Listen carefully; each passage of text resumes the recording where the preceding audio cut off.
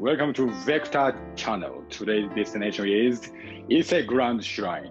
Actually, visiting there was on the bucket list for all Japanese in the Edo period, and it still attracts many people from all over the world. Now, among the old 8 million shrines in Japan, the Ise Grand Shrine is one of the most ancient and sacred shrines with a history of more than 2,000 years, dedicated to the sun goddess Amaterasu in Mie Prefecture. It attracts more than 8 million visitors every year. That's a crazy number, right? It tells us how famous and amazing it is. I've been here many times. I know good information for you. A special event is held in the early morning on the first day of every month.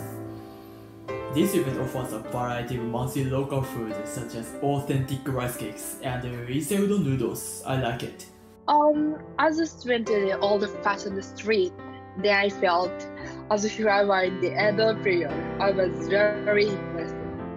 I enjoyed the sophisticated performances of Japanese drums and local fascinating streets.